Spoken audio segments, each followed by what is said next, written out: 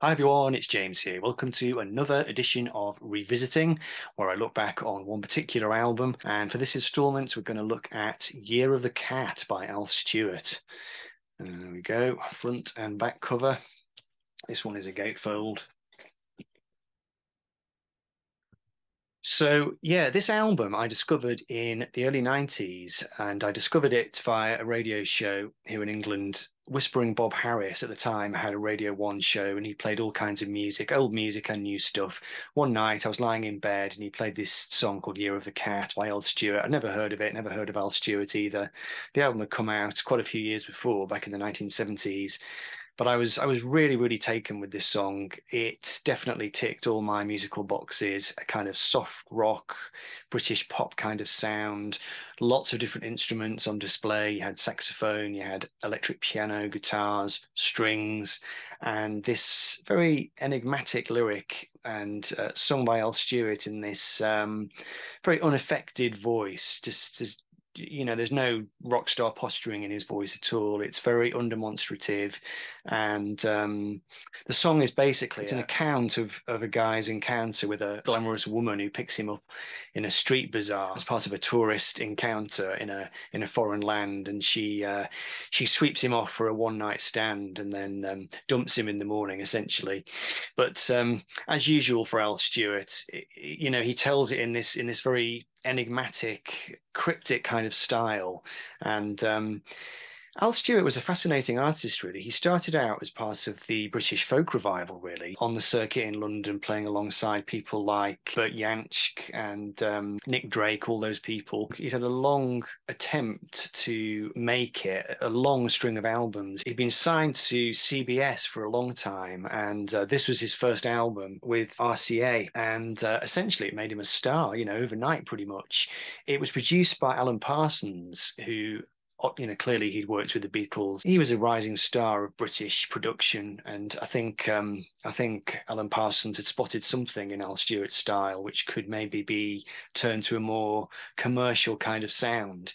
Because Al Stewart's records they hadn't really been what you might describe as pop music or even soft rock. It was definitely a folk style that he developed. He'd started writing, or he had been writing these very long format songs about historical characters, extremely influenced by Bob Dylan. So he had that kind of, he'd mastered that long form. Think of songs like Visions of Joanna by Bob Dylan. Al Stewart was definitely in that tradition, writing songs with lots of verses, lots of complex lyrics, interlocking musical parts, lots of imagery, and quite a lot of cryptic, obscure stories whose meaning had to be teased out.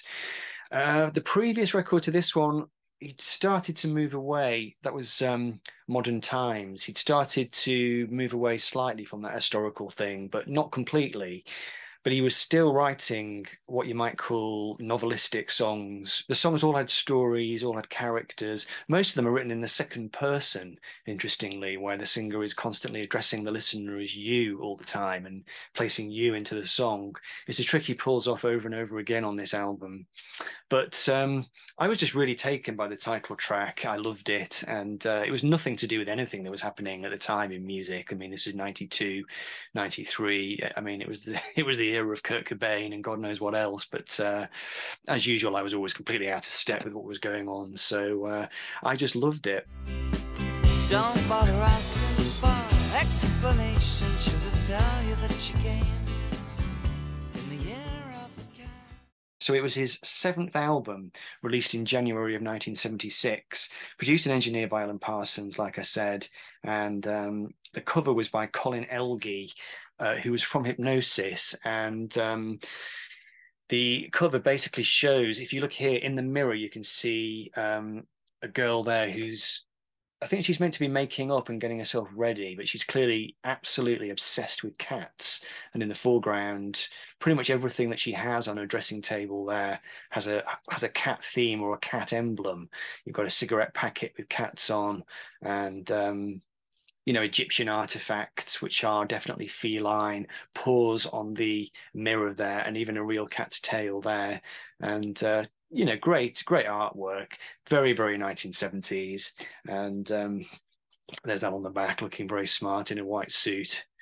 So yeah, the record features a band which I think he'd been playing with already.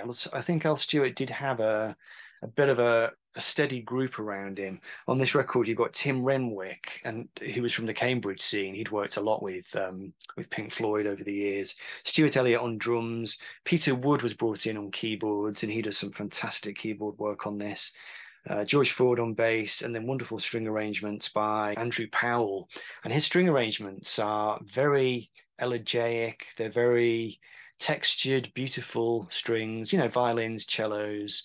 They give the sound a symphonic depth, really, but it's not prog rock or anything like that. It's definitely more, maybe think of the Nick Drake records, maybe not quite the same as that, but there's a subtlety to the arrangements which is really beguiling, actually. And the songs are so absorbing. It's an album that you can just lose yourself in. So many different characters and situations, very novelistic, and the music is just beautiful. It has a kind of dreamy sound. It is soft rock, but it has its own sound, this record, and I just do find it very beguiling. The opening track, Lord Grenville, really sets the scene. It's about the Elizabethan sailor and explorer, Sir Richard Grenville, with a sweeping string arrangement, and it's definitely got a bit of a Floydian feel to it. Then On the Border, this one, like quite a few of the other tracks on the record, has a bit of an Elton John feel, really. I think obviously it's in the keyboards. It's got a galloping piano, bit of Spanish in this song. There's a maraca part that keeps coming back, and there's some beautiful Spanish guitar playing as well by Peter White, who contributes some great Spanish guitar textures to this song and a few other tracks on the record as well. And this song, again, going back to Al Stewart's historic leanings, there's a verse about the Basque separatist movement and then one about the contemporaneous Rhodesian crisis. So he wasn't afraid to tackle quite demanding themes, really. In this record, he makes it slip down so easily. You're not battered over the head by the words, and they're not foregrounded in a way that forces you to listen to them. His singing style is very undemonstrative. You can basically, if you choose to, you can tune out the words, really, and just get lost in the instrumentation and in the arrangements. But if you do want to click into the words, you'll find a lot of very interesting narrative songwriting going on. Track number 3 is my favorite song on the record, apart from the title track, Midas Touch. It's just a gorgeous, soft, mellow pop tune. It's got Rhodes piano in it, and it's got a very interesting lyric. It's very mythologized, and it's basically, well, Al Stewart years later, he revealed that the inspiration for the song was it came from him staying at the Hyatt Hotel in America at the same time as Led Zeppelin, and watching the way that Zeppelin and their road crew and their entourage were basically making constant use of the various female fans who were at the hotel, and also some of the maids who worked at the hotel as well. So that's kind of what the song is about, but it's got some wonderful lyrical writing in it. He writes in this song, "You've got your ticket and your hotel keys and your overnight bag at your feet. You're looking down on the tropical trees while the Spanish maids pick up the sheets. Conquistador in search of gold. For all the jackdaw reasons, the Midas shadow that's so hard to please follows wherever you go." Wonderful rolling lyrical style. And he's able to draw on all these historical and mythological elements in order to tell his stories in a way which is really compelling and really interesting and quite unique, I think. Sand in Your Shoes, next track, has a beautiful piano part and an accordion. It's quite Dylan-esque, this one. And it's got this lovely refrain. He keeps singing "Goodbye to my lady of the island." This album was written and recorded not long after his marriage broke up, and there's this kind of vein of melancholy which runs through the songs, which apparently, relates to this idea that he had just ended a long-term relationship, a long-term marriage. There's a kind of early evening melancholy which seeps into the songs, just that kind of feeling you get where the light is fading outside, but you're sort of all right. You're in the house, you've lit the fire, you poured yourself a glass of wine, and you're going to just basically try and find your mental headspace and try and reach some kind of emotional equilibrium. His songs don't contain much drama. There's no kind of big highs and lows. Everything's all on a level, really. It's probably one reason why Al Stewart, even though he was quite big for a time in the mid 1970s, I don't think in the end his music had sufficient drama and drive really to sustain a big career. I don't think he was that interested in that really. I think he was more interested in telling stories and being quite subtle. And I guess back in the 1970s, being subtle was maybe not at the top of everyone's agenda. But certainly that's a beautiful song as well. And then the next track, If It Doesn't Come Naturally, Leave It. This was actually inspired by a bad case of writer's block where he just couldn't think of a song. And then this line popped into his head. If it doesn't come naturally, leave it. And from that, he just developed this big long narrative song again, and always a mark of a songwriting genius really, somebody who can turn writer's block into a fantastic song just by virtue of thinking of one line. Track 6 is Flying Sorcery, which is a very sweet and melodic song. The guitar in this really sounds like B.B. King, has a very sweet kind of sound. Now this song is an extended metaphor about aeroplanes losing each other in the fog, essentially as a metaphor for lovers who are being prized asunder by circumstances. And in this track, he name checks Amy Johnson, who was the first woman to fly solo to Australia.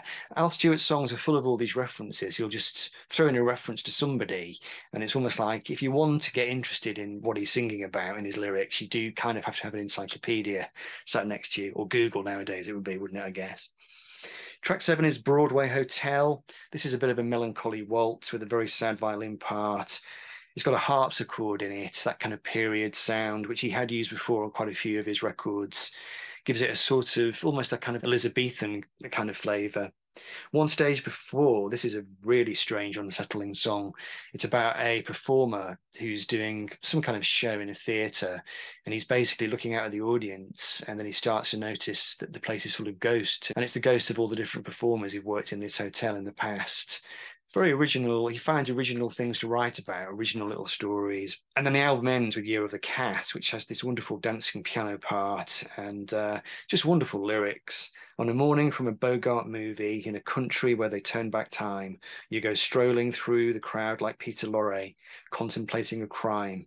She comes out of the sun in a silk dress, running like a watercolor in the rain. Don't bother asking for explanations. She'll just tell you that she came in the year of the cat.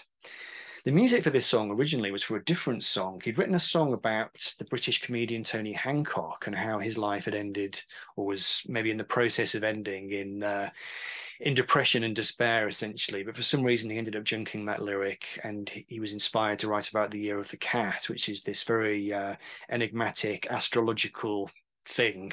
It was a big hit for him. I think it got to number 5 in the US. It was a top 5 album in the US, got to number 31 in the UK, helped him hit the accelerator pad on his career, and he had a couple of years of being a big star in America. It's just a great album, one I'm so fond of, and it will always hold a place in my heart. Leave me some comments, let me know if you know the record or if it's a favourite of yours, and I will see you in the next video. Take care. Bye for now. Year of the cat.